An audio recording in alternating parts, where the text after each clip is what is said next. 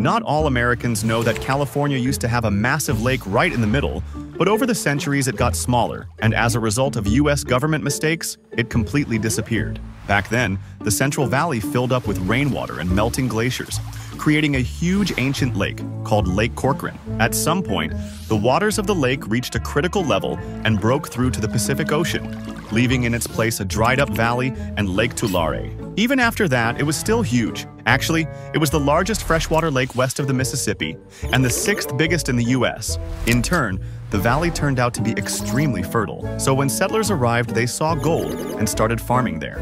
But for farming, they wanted water, so they started pulling from the lake, and the government also helped them by building dams and canals to reroute rivers into farms, causing a dramatic drop in water levels until the lake's near-complete disappearance. But years later in 2023, this lake came back. Heavy rains filled it up again and it flooded everything. If you liked it, subscribe.